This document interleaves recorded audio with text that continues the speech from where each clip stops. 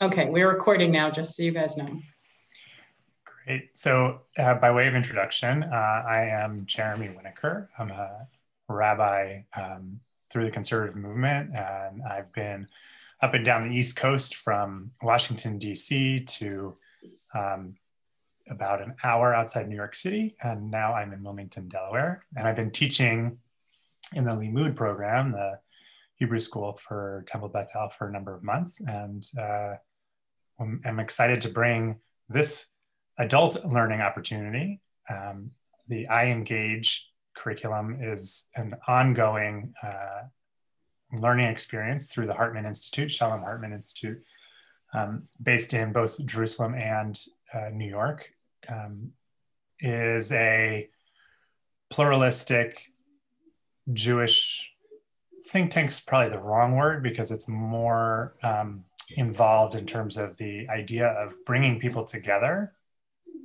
to discuss big issues through the lens of values and texts of our tradition, so that even if we disagree or we come to different conclusions, we can see how we share similar assumptions, or if we delve deeper, we can see the basis for some of the assumptions that we make, and that will enrich our ability and opportunity to talk to each other. Rabbi Bitran has taught iEngage before. It was called Dilemmas of Faith. The curriculum that I will be teaching is called Together and Apart, and they're always focused on Israel in some way.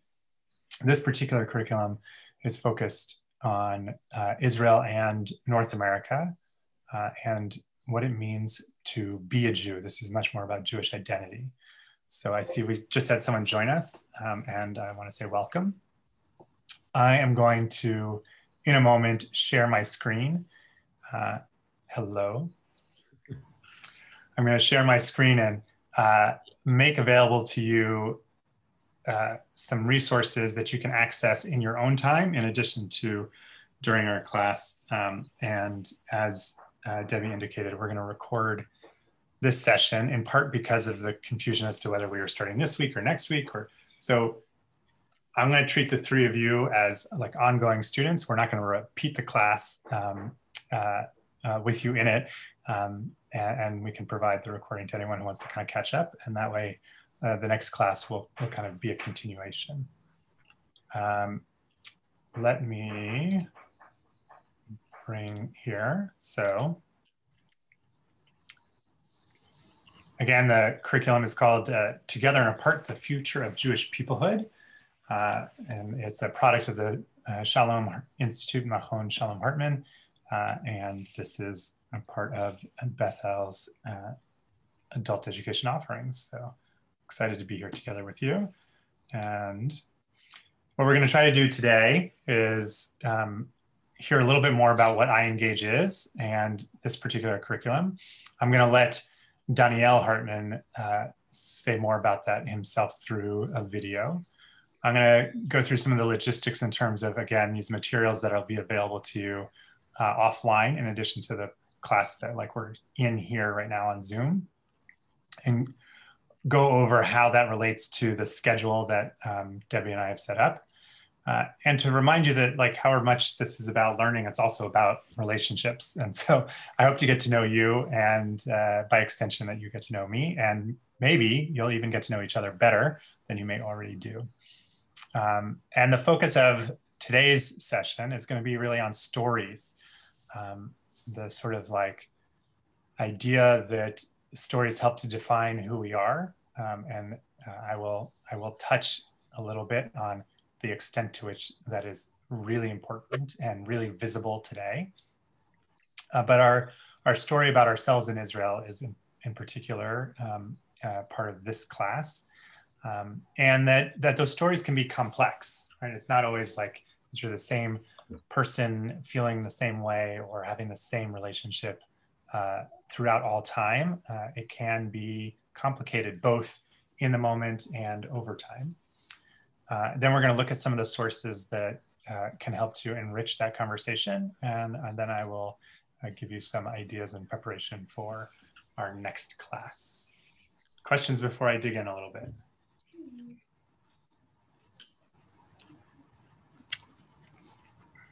No? Okay. I will say this,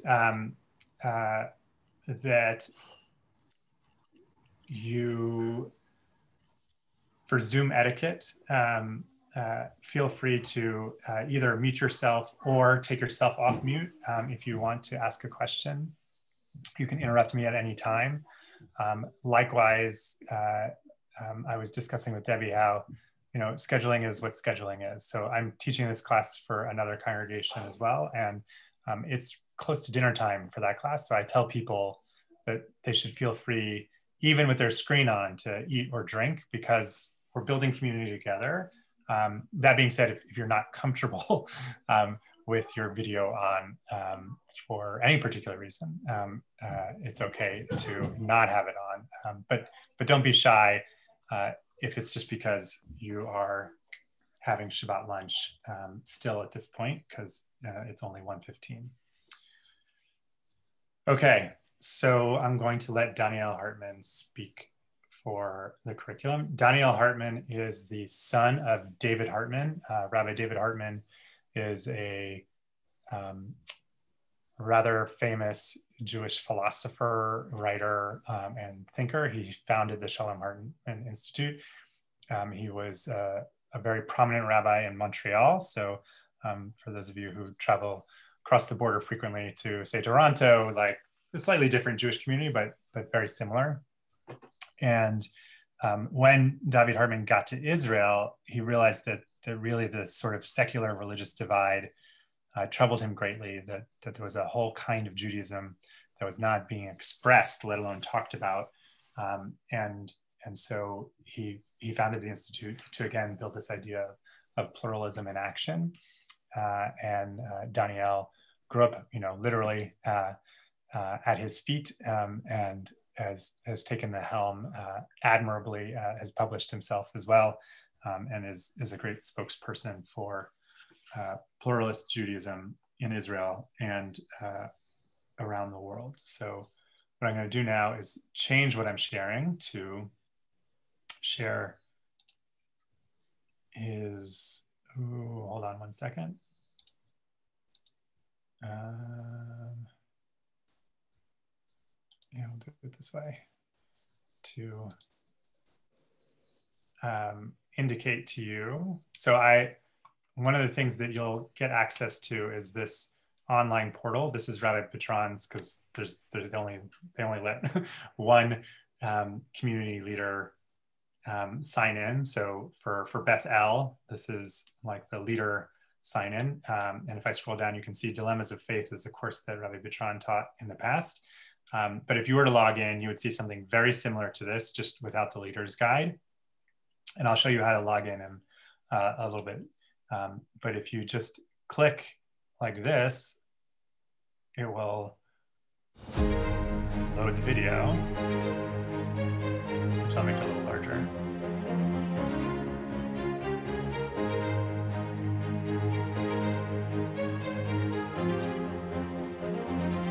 We're just going to watch 4 minutes.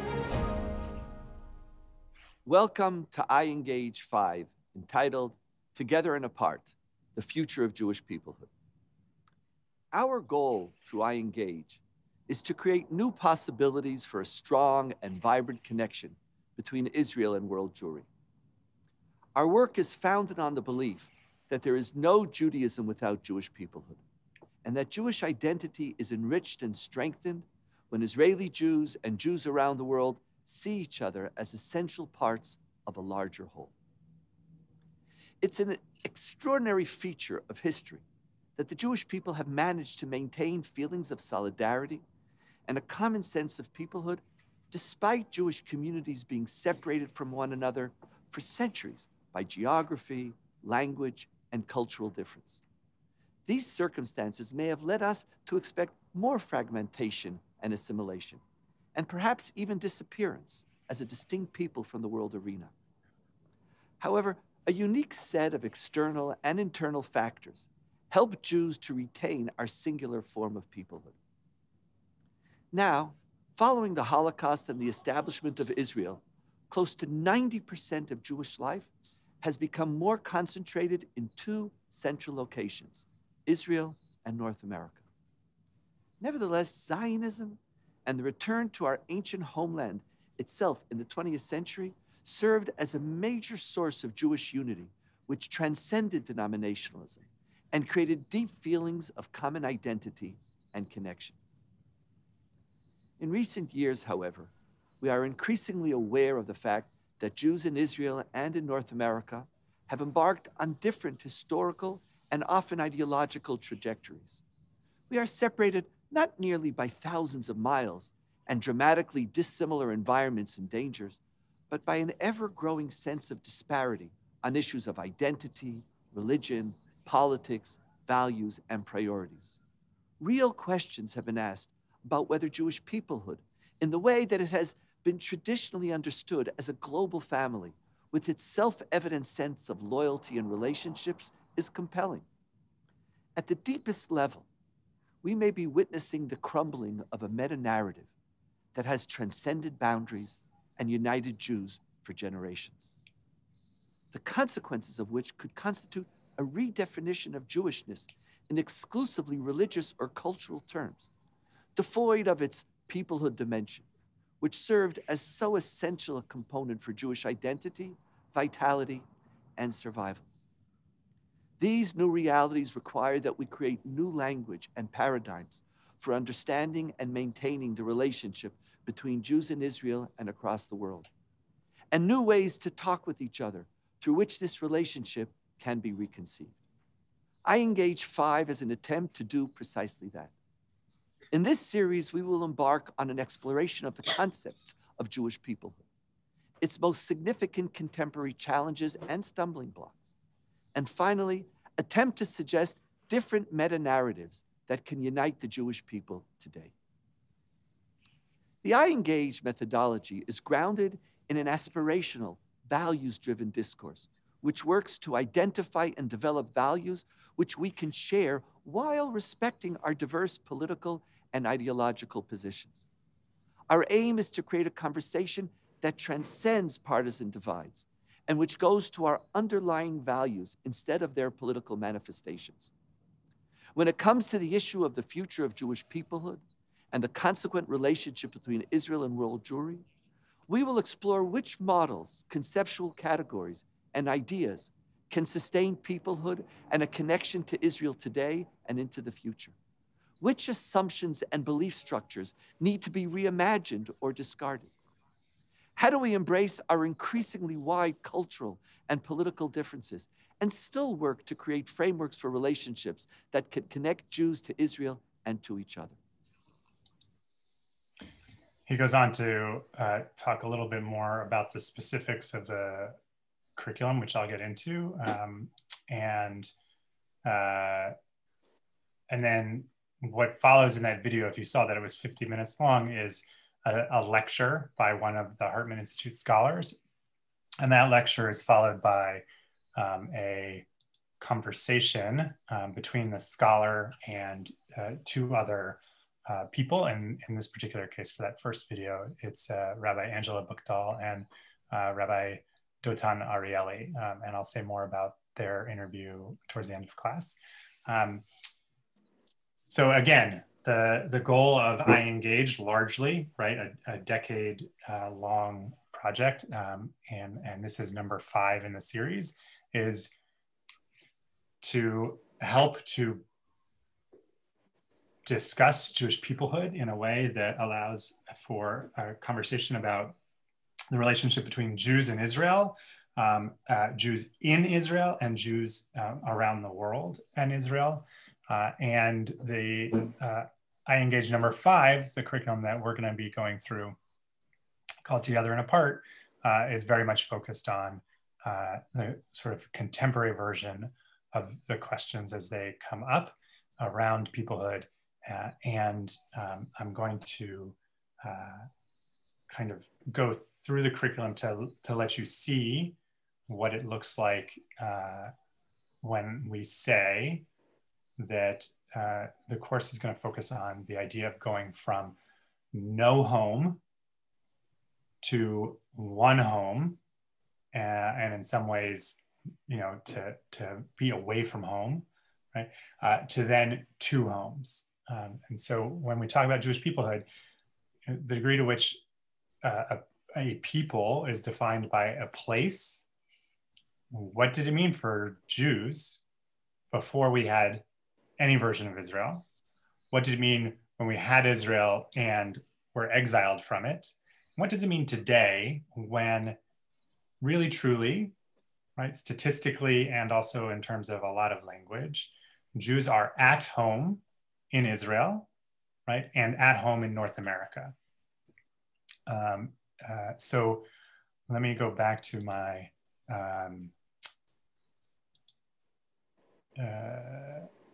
wait, I'm going to have to change this in a moment. So we're going to switch and go back to here and share this screen. Here we go. Back to my slideshow. And so, okay, what you saw is one of the resources from the online aspect of Hartman and the Hartman Institute. So Debbie will help in giving me the opportunity to distribute this image, this flyer. But if you go to online.hartman.org.il for Israel, as opposed to just ending with .org for the United States, that will give you a chance to create your own account with Hartman. And you'll use this particular code that is specific to Bethel, okay? And that will give you anytime access, not only to the curriculum that we're gonna look at, but also to the one that Rabbi Bitron taught in the past, Dilemmas of Faith. You can watch all the videos, and you'll have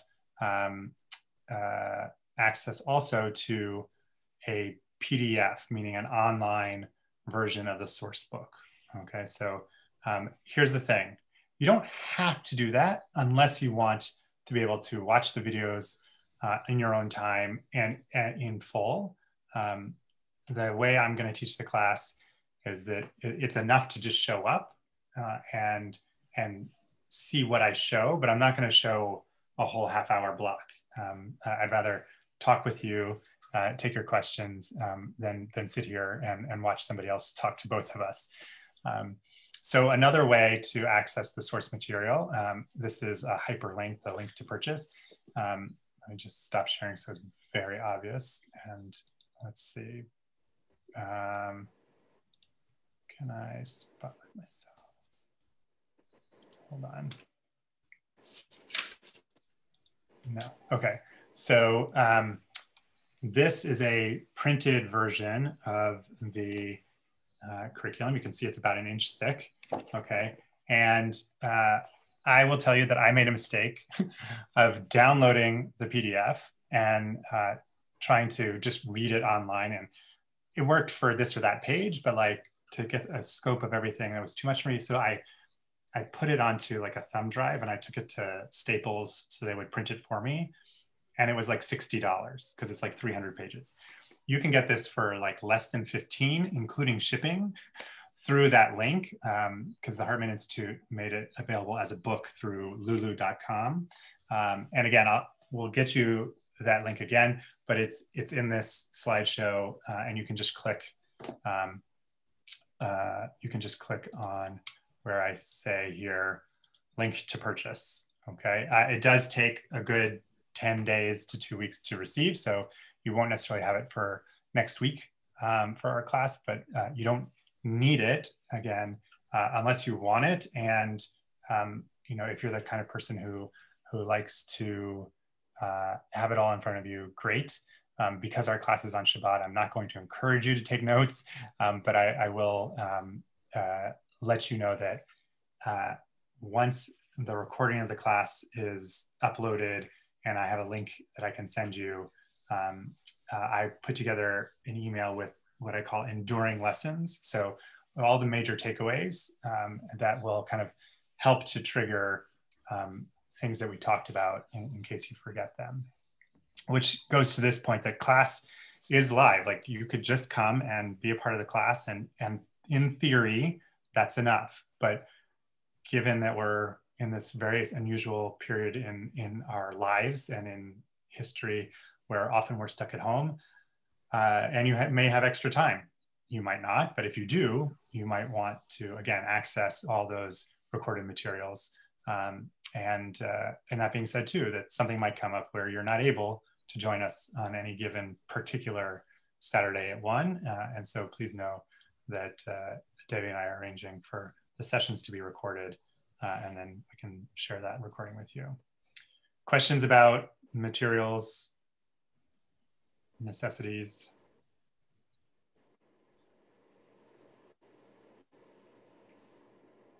No? Okay. So here is something of what we'll call the syllabus. If you open the curriculum, right, either the PDF or the printed version, you will see that actually iEngage is set up to have 14 units in 3 parts. I took the liberty of condensing it significantly so that we can get this all in before Passover. I think that will be pretty meaningful. And also for those of you who've been tracking like pandemic life, it'll help finish the sort of 1 year experience of how we've been thinking about and experiencing time. And I did this with the advice and advice, consent, and actually guidance of people at the Hartman Institute who have taught the class and who help rabbis figure out how to teach the class. So today we're going to do unit 1 from no home to 2 homes. And you can see that today we're doing introduction and then no home to 2 homes. Next week, I have labeled as Judaism as ethics and beliefs, because we're going to combine this being and becoming units 2 and 3. The following week, universalism and particularism will match up directly with 1 unit. And then I'm going to try to combine 3 units into 1 conversation about nationalism. So between nationalism, ultranationalism, fascism, the moral implications of Jewish nationalism and Israel's nation state law and its ramifications, that's all going to be condensed into 1 session on nationalism.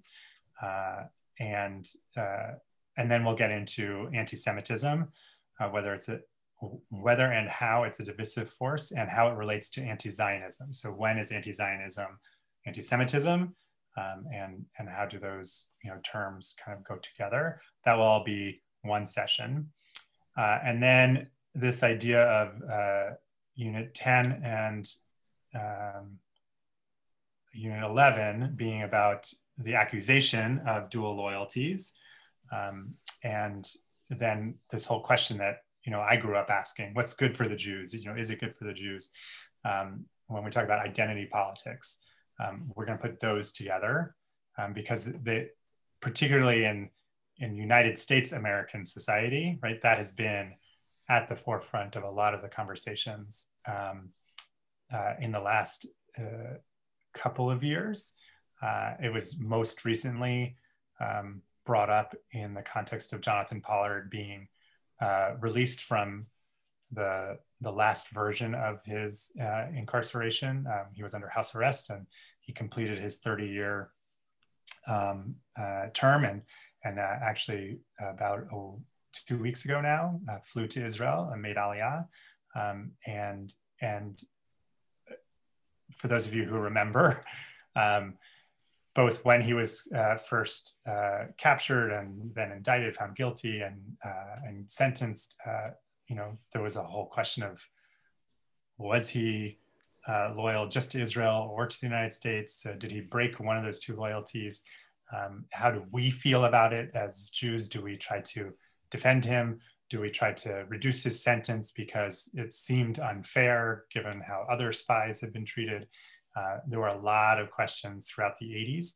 And then it was reignited during the 90s, the late 90s, as Bill Clinton was leaving his presidency and was under pressure to either commute the sentence or actually pardon Pollard.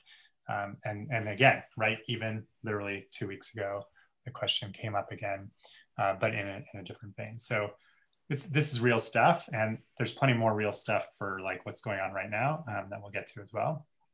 The last 2 classes are going to be a combination of these different models for new ways of thinking about Jewish peoplehood, family, consumer, shared believers, partners, investors, we're going to put all of those into one session on models to consider. And then the conclusion, what does it mean to experience peoplehood as a sense of being at home, and whether that home is America or Israel, or in some versions, both.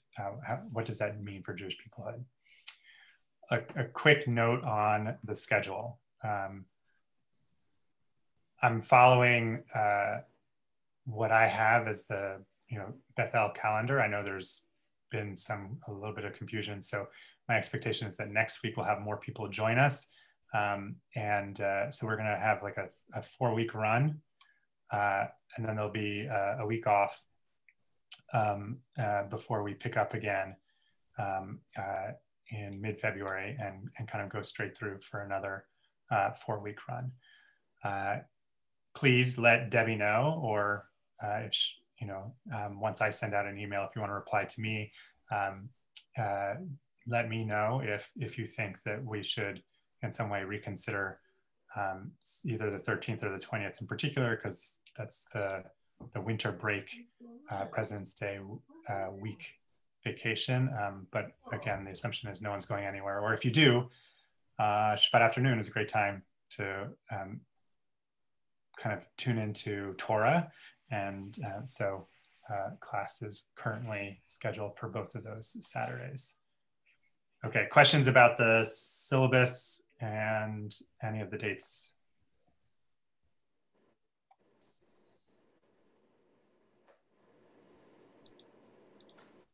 Okay, let's start learning.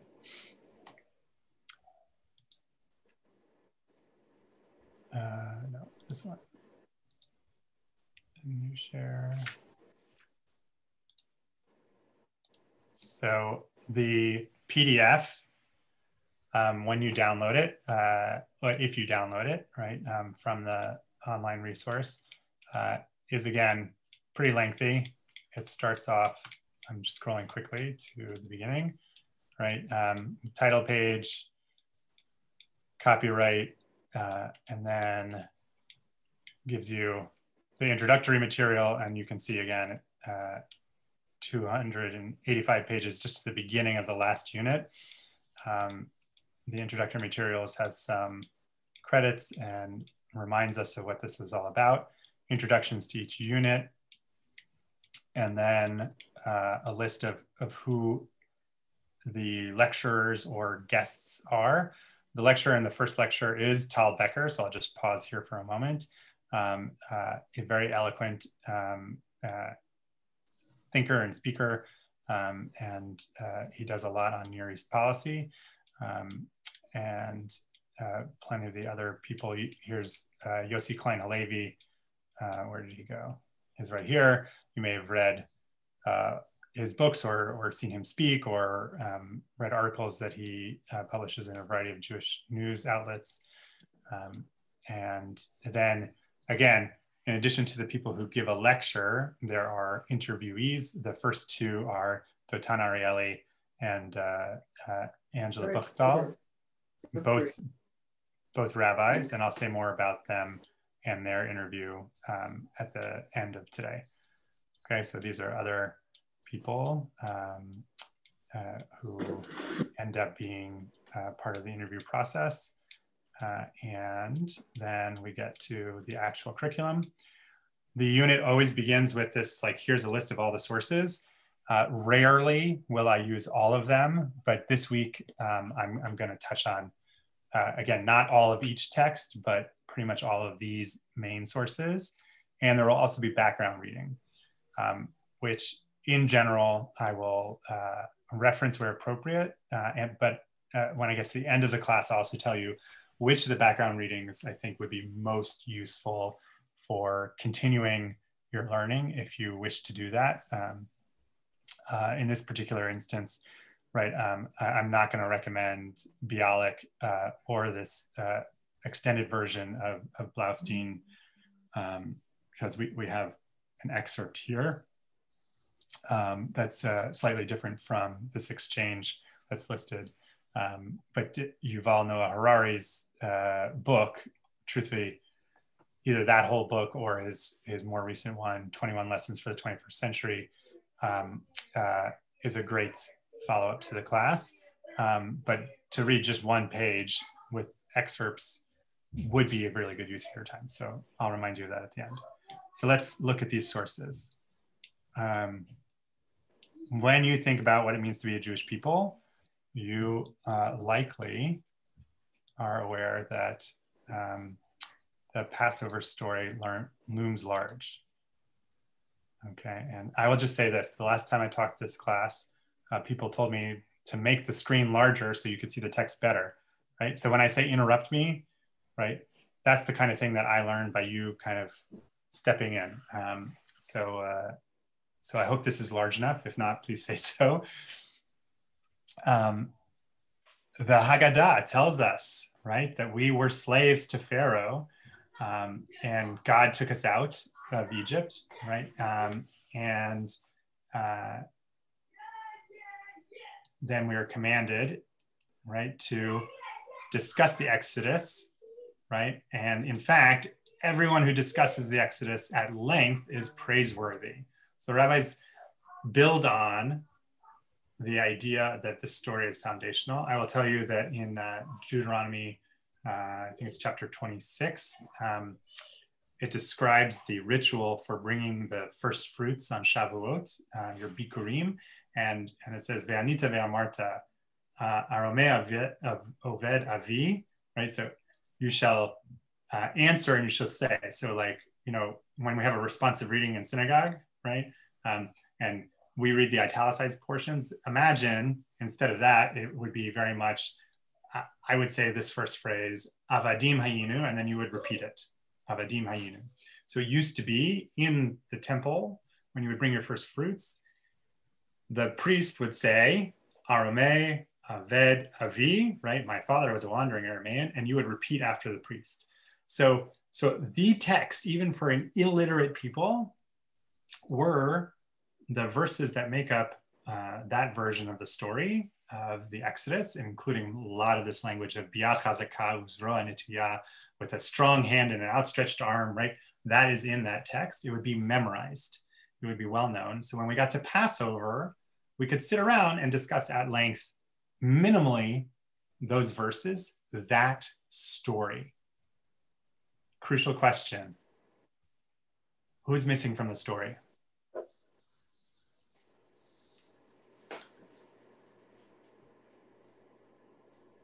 Moses.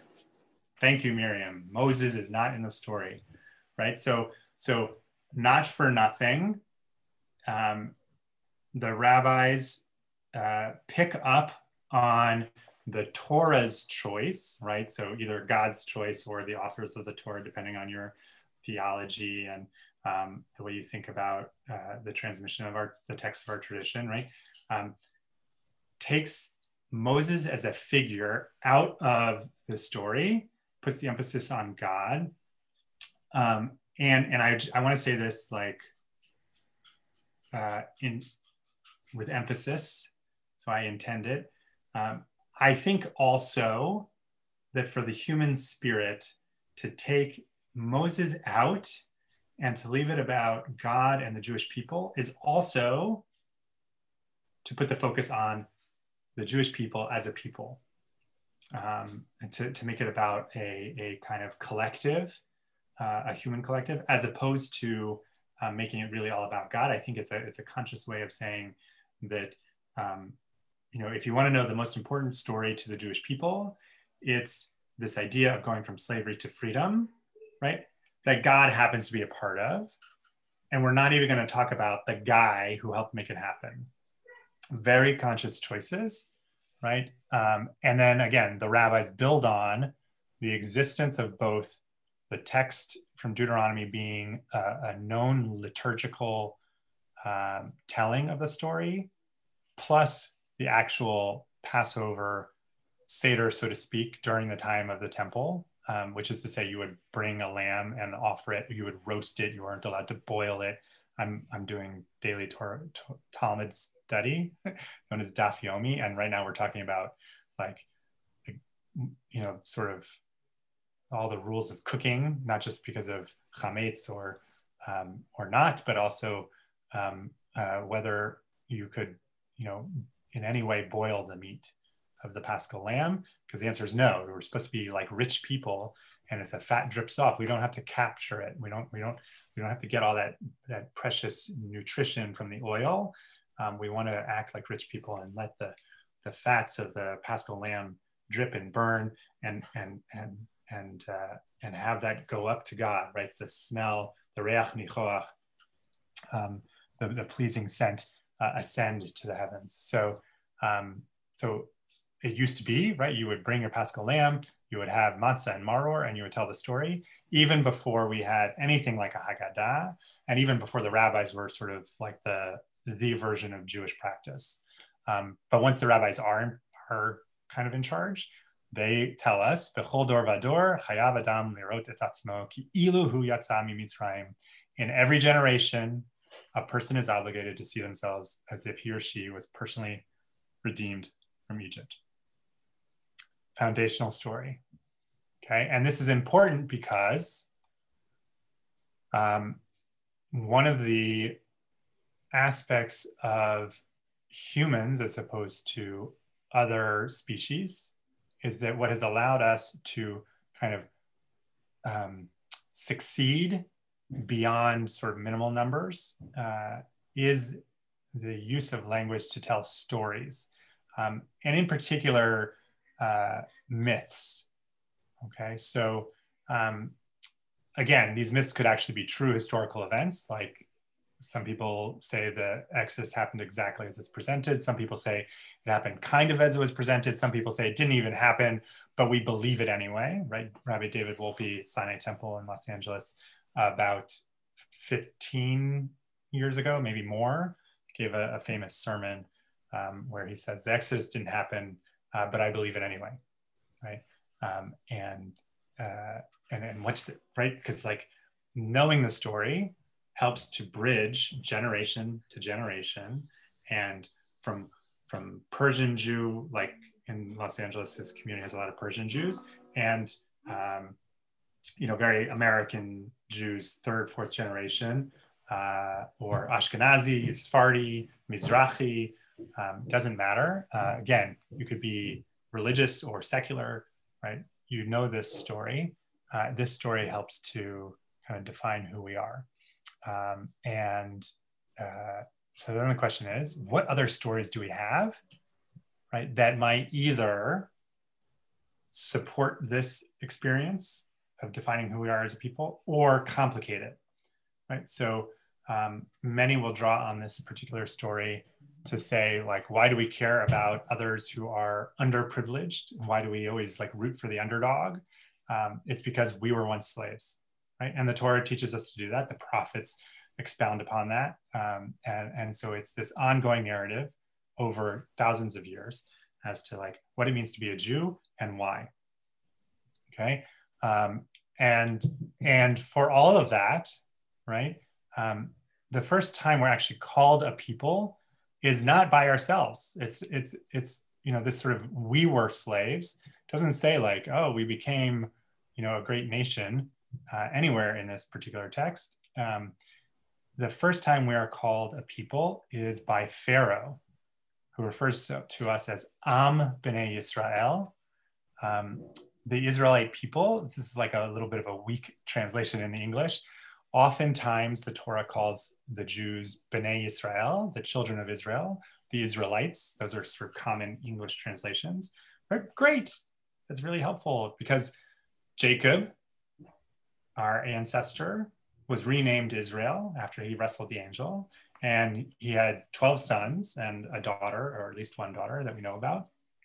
And they became the tribes of Israel. And everyone ended up in Egypt. And a couple hundred years later, a Pharaoh arose who knew Joseph not, right? Who didn't know Joseph, a different kind of Pharaoh. And historically, that actually matches for those of you who like this kind of scholarly stuff. I'll just say that like the Hyksos pharaohs, the Hyksos Egyptians who were kind of northern Egyptian, seem to be the period in which Joseph would have risen to power, and Moses might have even been welcomed into the palace in some way. But the Nile pharaohs from the south, right, were a different kind of Egyptian dynasty, and so they would treat the Jews differently when they came to power. So the Hebrew here has this addition of the word meaning people. So all the times that like the Torah refers to the Jews as Bnei Yisrael, this addition of that Pharaoh engages in is a tell. It's a very important, significant word, and it's a rare phrase. It's basically the only time that we're referred to in the Torah, at least, as Yisrael, Bnei Yisrael, and we're being called that again by somebody else. So in particular for this Pharaoh, it's worth noting that he is kind of creating a contrast between the Egyptians and the Jews, and he's doing it, negatively. So this is a kind of also early expression of anti-Semitism, which is part of our story. The other famous example of anti-Semitism, right? And I'm setting up next week's session, really, right? So this is like ethnicity as a kind of anti-Jewish expression. Esther, right? Haman is very clearly frustrated by Mordecai because Mordecai would not kneel or bow low, right? And Haman goes on to say that, where is it here? I have to scroll down. Haman said to Achashverosh, there's a certain people scattered and dispersed among all the other peoples in all the provinces of your realm, whose laws are different and who do not obey the king's laws, right? And it's not in your interest to tolerate them. So this is about our behaviors, our way of organizing ourselves, right? And again, people as a people. This is in verse 8. So, right? There's a people, an echad, one people, right? Mixed in among the other peoples of the Persian Empire. So that'll set up next week's Judaism of being and of becoming, right? Our ethics and our beliefs, how we live and what we guide ourselves by. Questions so far? Okay, I'm going to complicate things by going back, because maybe you want to think about place, this whole idea of homes. Okay, so if I've set up the peoplehood issue as the stories we tell define us as a people, Yuval Noah Harari goes into kind of great detail in terms of the kind of scholarly research on some of what that's about. And I'll say more about it in a little bit. We have this idea that we can also be identified from the outside, right, by aggressors in particular, by threats. What about from the inside? What about our interior perspective and that whole idea of being at home? So if you remember, Avram grew up or was born in Ur of the Chaldees, kind of at the base of the Tigris and Euphrates. He moves to Haran with his family. He's brought there by his father. Haran is sort of at the top of the Fertile Crescent, closer to the Syria-Iraq border. And it's there that he breaks the idols in his father's shop, right? And as a result of that, or whatever other stories are not actually in the Torah, but that we kind of tell about Avram, God says at the opening of Parshat Lech Lecha, go forth from your land, from your birthplace, and from the house of your father to a land that I will show you, right? And I'm going to make you a great nation, and make your name great. You'll be a blessing. And Debbie Friedman kind of expanded upon this and it made it gender inclusive, but really, right, this idea of and focusing on the blessing. Note what verse number that is. Genesis chapter 12, verse 1 and verse 2. Okay. By verse 10, not only has Avram and Sarah, not only have they arrived in Canaan and been said, this is the land, they find famine. And what do? You just got to this magic place that God's going to make as a home for us to be a great nation. It's part of the whole blessing, the promise. What does Avram do? He goes to Egypt. Wait a minute. I thought Israel was supposed to be like our home, right? So even from the very start, the idea that Israel is our promised land, is our home, for Avram, in 8 short verses, it fails. And what happens when Avram, by the way, is in Egypt? He becomes rich. Partly because things just go well there, partly because Pharaoh's attracted to his wife, who he says is actually his sister. It's a little complicated, but they leave Egypt, really wealthy shepherding families, right? And so much so that he and Lot have to divide up where they're going to live when they get back to Israel. Okay, so in one and the same shot, right? Matter of 10 verses total, we get go to Israel. Oh wait, Israel's not hospitable. Leave Israel, be successful, and then come back to Israel. So this whole notion of like Israel being like the home, complicated. So, and then, by the way, right, 1,000, 1,500 years later, the Babylonians come, destroy Jerusalem, exile the Jews back to Babylonia. Jeremiah is the prophet of the era, and he says something really interesting, because he's actually, I've been studying Jeremiah because he's my namesake, right? When King Josiah was trying to restore proper Jewish practice to the temple and to the government, he was like, this is great. Everyone should like love what's going on here. But then the next king or so showed up and wasn't so good. And the next king or so wanted to ally with Egypt because things had been pretty good with an alliance with Egypt. But Jeremiah had prophesied that God was going to use Babylonia, that a great ruler would come, Nebuchadnezzar, right, would develop in Babylonia and defeat the Egyptians. So and the Jews would be caught in the crossfire. Jeremiah tried to convince the government to ally with Babylonia. They didn't. Jerusalem's destroyed, right? We go into exile. But what does Jeremiah say about it? He says, build houses and live in them. Plant gardens and eat their fruit. Take wives and beget sons and daughters. Take wives for your sons and give your daughters to husbands, that they may bear sons and daughters. Multiply there, do not decrease. And seek the welfare to which I have exiled you, and pray to the Lord on its behalf, for in its prosperity you shall prosper. Now, just to, kind of like make sure we're good on our language in American society, because I am sure that from time to time, and I've seen it in in the wake of this week's events, why Jews should pray for the government, right? For of the United States, right? Drawing on Jeremiah's verse here, seek the welfare of the city. It really means city-state, like the Greek polis, the polity, politics you can hear in that.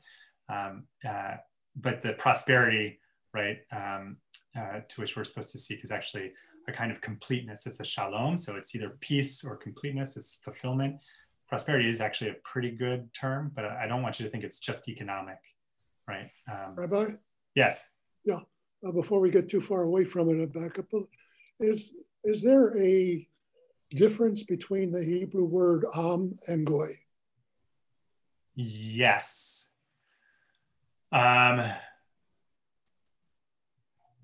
So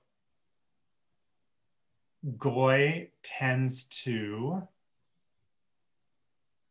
be an early expression of nation, of like a kind of nationalism kind of nation. So the Babylonians would be a goy. and when we go up here to, right, to be a goy gadol, sorry, I'll just highlight the goy part. The idea would be, in many ways, a kind of physically boundaried people, right? So, and that kind of overemphasizes the point about Israel supposedly being, right, a home for the Jews, because when goy is used as opposed to am, it generally refers to, like, again, the Greeks, the Romans, the Persians, the Assyrians, the Babylonians, the Edomites, the Moabites, right? All these different peoples, but less so as a kind of collective, less so as a kind of ethnicity, and much more so as, again, a kind of a country or nation, a nation state. And let me just say this too, that, like, I didn't do all that research myself. That's my reading of the scholars I've been introduced to. So it may be that somebody thinks differently, but that's the understanding that I've been given. So I'm sorry. So one can be an but scattered throughout the world, but Yes. until you are collected into a specific hunk of geography and defining your own structure and business, then you'll be a goy. Correct. And So Debbie? also a goy would indicate that you have land. Yes, right. That's correct. Okay. Okay, so here's the thing. So Jeremiah, going back to where we were, and thank you for the question, is saying, like, look, live in exile, prosper. It's good for you if it's good for them, right? Simultaneous in terms of, like, scholarly tradition, texts of our tradition, is this famous psalm, okay, Psalm 137, by the rivers of Babylon, we sat down and wept, right? Why were we sitting down and weeping? Because we were thinking of Zion, our lost, right, central organizing place, the thing that made us a goy as opposed to necessarily an am. And our tormentors, right, our captors, made us sing a song of Zion, right? And we, how could we, if I forget you, O Jerusalem, let my right hand wither. So literally in the same kind of, like, historical moment, we have a dual message. One is thrive in exile because it's part of the promise. It's part of God's greater plan. And if it's good for them, it's good for you, or me, good for us. And we long to return. When we did have that status, not just as an am, but as a goy, life was really special. Our relationship to God was also really special. And so that's how we went from sort of, like, no home, like Avram having to, like, help us create a home. We go in and out of Egyptian exile, right? And then, meaning we go from Canaan to Egypt, back to Canaan. Isaac also goes back to Egypt. Joseph first, but then Jacob and all the tribes go to Egypt. Moses leads us out of Egypt. We, with Joshua, retake the land of Canaan and settle there, have a Jewish state under the kings Saul first, but then the Davidic dynasty, all the way through, again, the time of Jeremiah. And frankly, only 30 years after the temple was destroyed, Nebuchadnezzar falls, Cyrus the Great becomes the Babylonian ruler, and he has us return. He offers most Jews the opportunity to come back. Only 30,000 Jews actually go back to Israel. Ezra and Nehemiah reestablished the temple and Torah reading, right? But a whole host of Jews stay in Babylonia for thousands of years.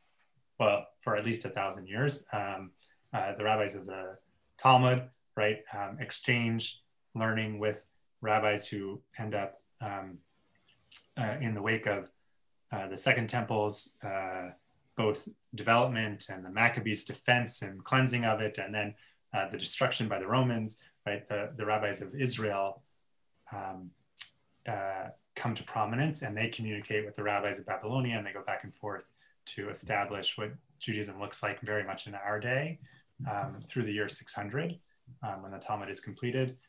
There are great scholars, the Gaonim, who get asked questions by the Jews of Spain and Italy and Morocco and Tunisia and Cairo. Letters come all the way back to Babylonia, to the Babylonian rabbis, again, who are descendants of Jews who maybe never even left from 586, right? They had a chance in 555 to go back to Israel. They didn't, right? But some did, right? And those who did reestablished the temple, reestablished the Jewish state. And it was complicated under all the different, sort of empires, the Greeks, the Romans, right? Until, again, we were exiled in the wake of not just the revolt that led to the destruction of the temple in the year 70, but also the Bar Kokhba revolt in 115, 135, somewhere in that range. We were not allowed in Jerusalem, then we weren't allowed in other parts of Israel. But because we had established a home outside of Israel, we were able to kind of continue. And yet our liturgy and our poetry had us kind of always longing for, the rabbis keep talking about Jerusalem, the temple, Zion, Ki mitzion tetzeh Torah, right? From out of Zion comes Torah. That's where all learning is supposed to come from. So we keep those dual eye paths of like, I'm not at home, I'm in exile, right? Or, right, I'm at home to some degree, right? And my real home I've lost. So this idea of two homes that like, I don't know. We had no home, one home, Israel, maybe two homes, maybe not. It was always in conflict. Even in our medieval history, we would move from one town to another whenever the Lord, the Duke, the King, the Queen would like the Jews, wanted our commerce, our advice, our money, our connections. They would let us live there. Then they would kick us out when things didn't look good. Really, truly, until America. Because even England, under the kings of England, like sometimes it was good, sometimes it was bad.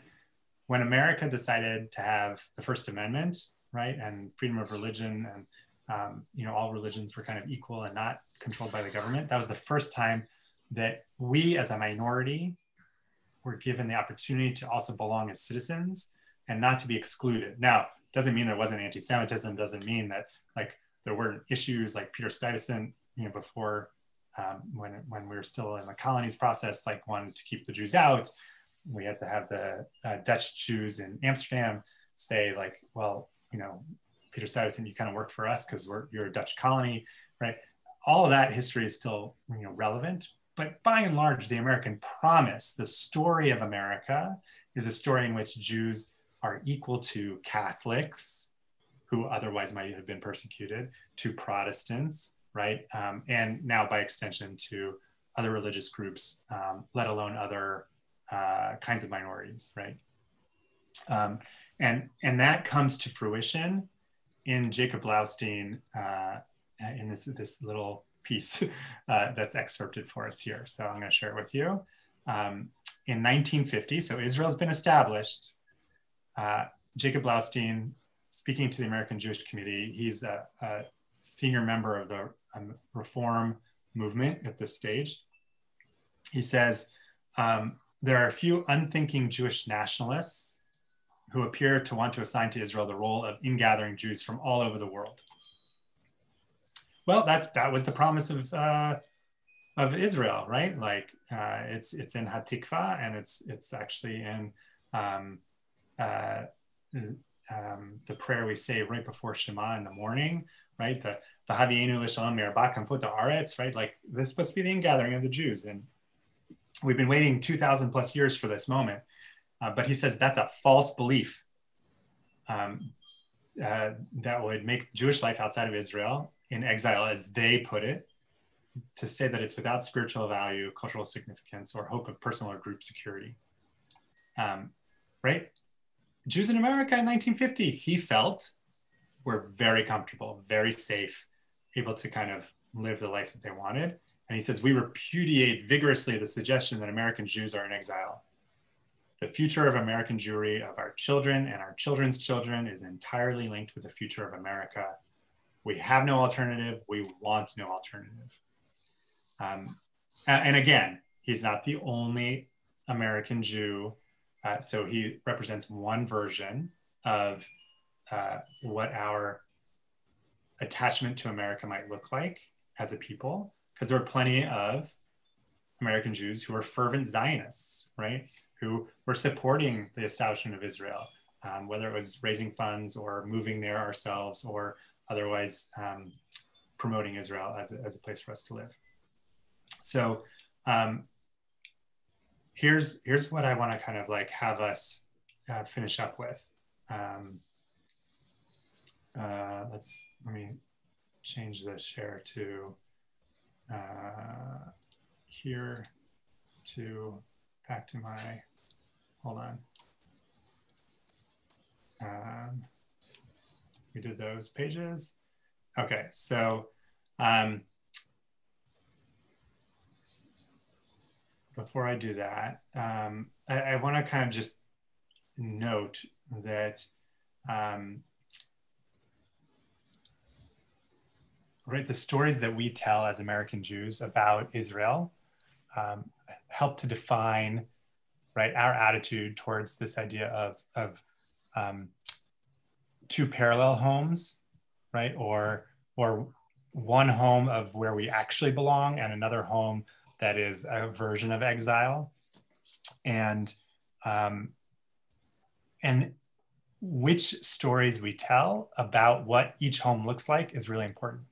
So the more we talk about America as a place that is filled with anti-Semites and people are always out to get us, and I'm not saying that they're not, right? There's plenty of anti-Semitism and we've been witness to it. And I'm not just referring to like Pittsburgh and Poway and shootings, you know, in our actual synagogues, but also the degree to which Wednesday, you had people wearing sweatshirts that said, you know, Camp Auschwitz, and at other times, you know, even in the last number of years, that, you know, Jews are accused of controlling the media or Hollywood or the banks or whatever else, right? Like that's a very real possibility that this place is inhospitable to us, right? Even as, by the way, Jews are so successful and so at home in this society that like Steve Mnuchin is the Treasury Secretary and he's in Israel right now, right?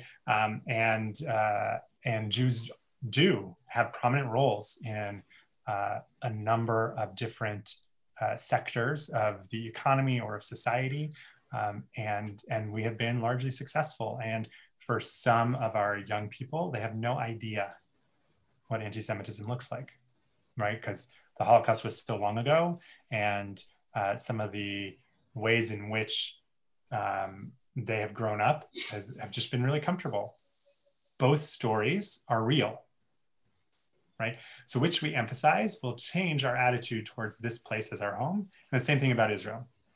I grew up with Hebrew school teachers who left Israel, and what they told me and my classmates as we were kind of like, you know, developing our early sense of what Israel was about.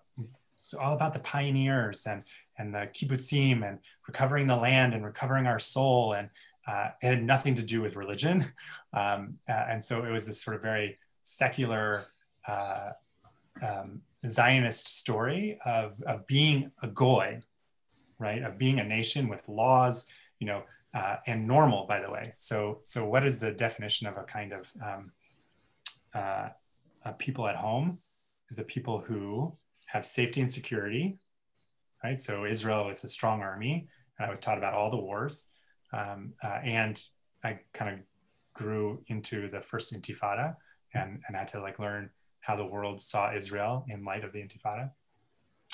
that we would be able to be normal, which is to say, like, there would also be Jewish criminals and Jewish, experiences of regular economic, success, failure, whatever else. So Israel is this, like, laws and people who break the law, and jails. This is a dream of the early Zionists, is that, like, we would be so normal that we would have, like, all the same problems that any other country would have, and exceptional, right? So for all the ways that ancient Canaan or Israel was inhospitable, right? In addition to all our Nobel laureates from around the world in the early part, or even through most of the 20th century, today, Israel has figured out how, instead of being dependent on rain, to turn the Mediterranean into drinkable water, and how to irrigate in the desert in a way that makes use of brackish water that's deep, deep in the earth, or, right, the water that's being used in regular ways is being used even more efficiently, and solar power and wind power to help propel society. And I don't know about you, but I see it in the Jewish press, the fact that the vaccination rate for coronavirus, COVID-19, is so high in Israel that by the end of March, everyone over the age of 16 is expected to have been vaccinated fully, like not just one dose, but 2 doses, right? Is due to Israeli, quote, Jewish ingenuity, right? And exceptionalism. Even as sometimes that exceptionalism is turned against Israel, right? There's a double standard at the United Nations that anything that Israel does that is a human rights violation, or even looks like a human rights violation, right, will be brought up to the highest level. But, like, China or Russia or any other country who commits the same or worse or far worse, we don't even talk about it, right? So that exceptionalism, all 3 of those basic kind of identifiers, safety, normalcy, and exceptionalism, right, have been achieved in Israel, and which stories we tell kind of affect us. So I want to ask you to think about, for our next class, and as a way of kind of maybe getting to know each other a little bit better, right? What story about Israel, what person did you meet, or what experience did you have, has most deeply influenced how you view Israel for you personally, right? That's going to be kind of like your assignment for next week. And then ask whoever is willing to share their story.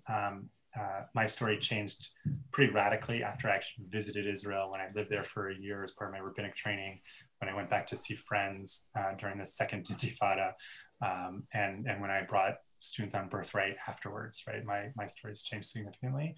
But I went thinking, right, that Israel was a land of a pioneering spirit, and we could reclaim the land, and socialism was maybe a good idea. It's still in kibbutzim had children's houses, and not like, that you would stay with your parents.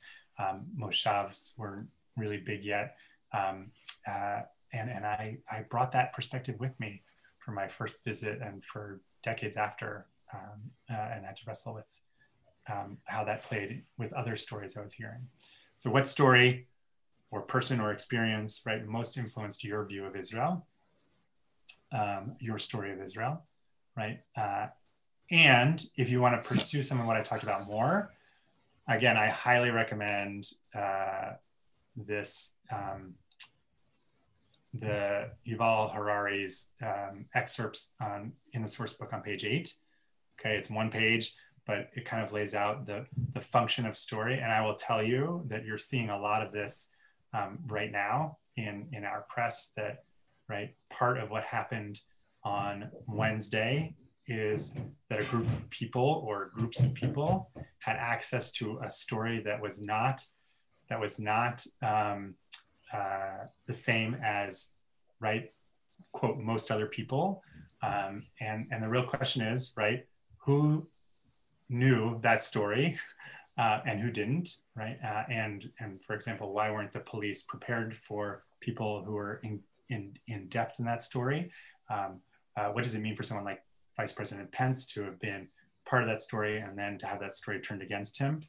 The story matters. And when we think about healing as a country, all right, Joe Biden's saying we should heal, is a kind of lofty, wonderful hope, right? But the actual telling of a story that brings us together, or finding of stories that help to bridge some of these divides, is going to be the challenge going forward. And Yuval Harari kind of lays out some of why that's important. Again, if you want even more about it, read that whole book, Sapiens, or if you want like a different version that gets into all kinds of issues of nationalism as well, more contemporary issues than his 21 Lessons for the 21st Century. May I just go back for a moment to what Jacob Blaustein said? Yes, please, Miriam. I remember, I don't know the exact year, but when Louis Brandeis was Supreme Court Justice, he made the statement, at that time, Jews were being accused of dual loyalty. Yes. And he made the statement that any Jew who was loyal to Israel was a better American citizen because our values are the same as the values of Israel. And of course, that still holds true today. And that's why we're such close allies with the United States. Yes, right. And you know, AIPAC, in its bipartisan statements, often uses that kind of language. In addition to Brandeis, there's a lot of, more recently, looking at Thomas Jefferson as a figure who understood the importance of Palestine then, right? But the idea of Zionism. And so the evangelical Christian community in our country would support Brandeis, right? Like, to love Israel is to love America. And by the way, I want to say this like early on, right? A large part of the Jewish community who supported Trump at any stage in his campaigns or his presidency, right, was basing themselves in that value. And if we're gonna have this conversation about like going forward as a country, right, we need to understand, right, the tension between doing that kind of Zionism out of a kind of statement of politics and belonging that's maybe more ethnic than about values, right, comes into direct conflict with Jews who think that that Israel represents democracy in the Middle East, and that Israel could live up to certain Jewish values. Sometimes it does, sometimes it doesn't, right? Like the fact that the army will drop leaflets before any bombing, right? Like, what other army in the world does that, right? That's the liberal, Jewish community saying, right, supporting Israel is an American thing to do, and we should be able to have that conversation, right? And so we're going to look at texts that kind of help us to get into that, right? So Miriam, thank you for raising Brandeis up, and it's going to be a conversation we continue. I want to reference one other version of how that conversation continues, which is this video that I showed you at the very beginning of. If you skip to the 33rd minute, that's around when the interview begins. And Tal Becker, I'll be honest, like, his lecture doesn't say much more than I said. I kind of like presented to you what he presented. But when he interviews Angela Buchdahl and Dotan Ariely, it's a fascinating experience. Angela Buchdahl is a Korean-American Reform rabbi, right? So she's got all of these tags. She talks about not knowing whether she was Korean or American as a child, because both were her home. She talks about visiting Israel and like being seen in some ways fully as Jewish, in some ways not at all Jewish, because she doesn't look like a Jew, right? And on top of this particular interview, it's worth noting that she gave a very moving Kol Nidre sermon that's on YouTube. You can just Google Rabbi Angela Buchdahl race, and she addresses racism in our country through her own lens as a Jew of color. Very moving, and it gets into like, what are these stories that kind of define who we are and where are there bridges and opportunities to bring us together. Dotan Ariely talks about growing up on a kibbutz, right? And not seeing Judaism as something that would exist outside of Israel, because like to be Israeli is to be Jewish. And then she learns about all these like, you know, not necessarily like Orthodox versions of Judaism, and how much there is to learn about being Jewish from Jews outside of Israel. And their interaction is just really precious. So again, if you have time, it's about 20 minutes long. You could access the video and watch it. So questions, comments, anything else as we kind of... Just a very quick one. I logged on a little bit late. If I go to the Hartman Online website, then I can get the PDF on the video that you're talking about. You can get both. So I'll share it one more time. It will look like, hold on one moment. And then Jeremy, you'll email that to me, and I know everybody who's here, so I'll make sure I email it to everybody who's here also for the link. Yes. So so when you use the login information, you'll get into your own version of this, okay? It won't have the leader's guide because that's for myself or Rabbi Petron, right? But it will say this source book PDF. And if you click on that, it'll open another tab, which, new share,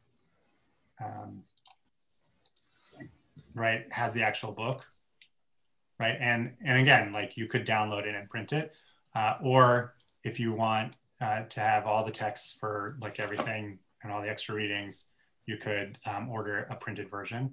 And if you scroll down after the source book will be each of these videos, or a video for every unit, okay? And like I said, I'm not gonna, look, next week I'm doing unit 2 and 3 together, right? So the likelihood of my showing more than 2 clips is low. So you always have this as a resource if you want to expand your learning. And you can download the video. You can just have it pop up and play. HD would be a very high quality version. It'll take a lot of your internet, but you could do that.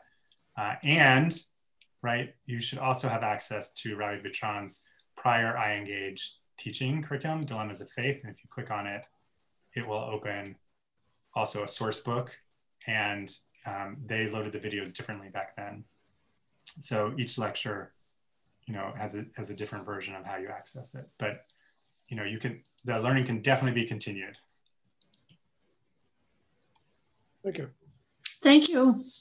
Absolutely. And I will work with Debbie to distribute, again, the key takeaways from today's session, a recording of this class, ways to access all the online materials, and also the spreadsheet, the slideshow, the PowerPoint that I used, so you could kind of follow along with class again if you felt you missed something. Okay. Thank you. Have a good week. Shabbat Tov. Thank you. So, Shabbat Shalom, everybody.